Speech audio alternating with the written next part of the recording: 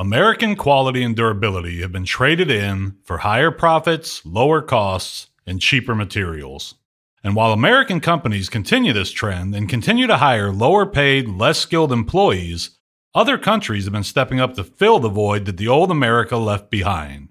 Unless you're at a bake sale or a charity auction, if you're knowingly buying a crappy product and telling other people that they should do the same, then you, sir, are either an idiot or a liar, not a patriot. We get comments now and then asking us why we don't use brand X anymore or why we don't switch over to brand Z. And usually the answer is super simple. Their quality isn't good enough for us to stand behind and recommend to everyone else we talk to on a daily basis in good conscience. A guy I know was working for a sheet metal manufacturing shop a few years ago, and part of his job was literally peeling the Made in China stickers off of some of their products and replacing them with Made in America stickers. When he told me about that, I was immediately aggravated. It didn't matter to me that the end product was being assembled in America. It didn't matter that this company employed Americans. All that mattered to me was that they were buying this stuff from overseas and misrepresenting it as American made when in reality it was just American assembled. Now this was garbage, and that company was willfully deceiving American consumers. But what if that product had been made in America? Does that mean it would have been a better product by default? Odds are that it would have been, as China isn't exactly known for making high quality anything.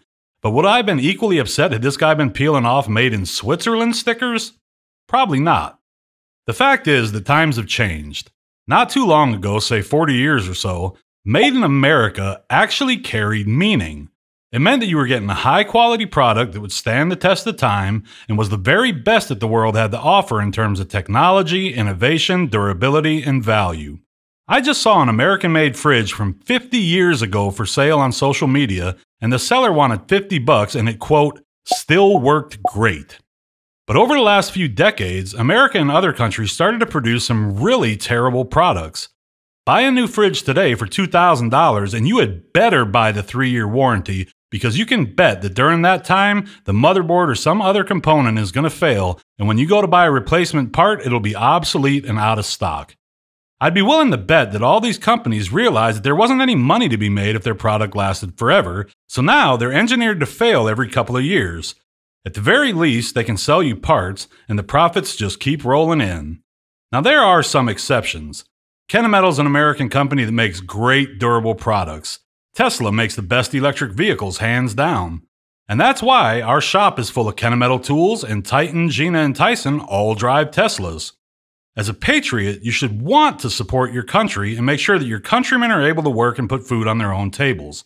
But if you keep having to replace these products over and over and over and getting less and less for every dollar you spend, eventually you have to draw the line. What would happen if you found that same product made in another country, but it would last you 5 times longer for the same money?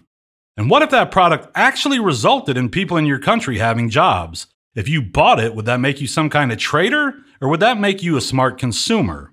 What we do is we start off by finding the very best in quality and durability. Then we look at what that company is doing in our country.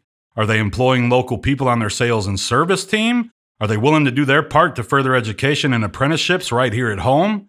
We want to support a product that is changing our country and our industry for the better, and that's why we choose companies like Heller, Tornos, Trump, and DN Solutions. These companies offer incredible quality for the money, employ thousands of Americans, support free education in our trade, and because of all this, we're proud to recommend them to everyone else.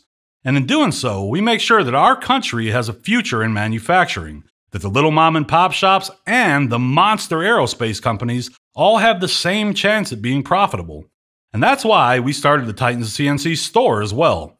All these big companies get these huge back-end discounts, so instead of chasing markups and profits, we cut our prices as far down as we could so that everyone could use the same tools that we do without paying some insane list price that's triple what the big companies are paying.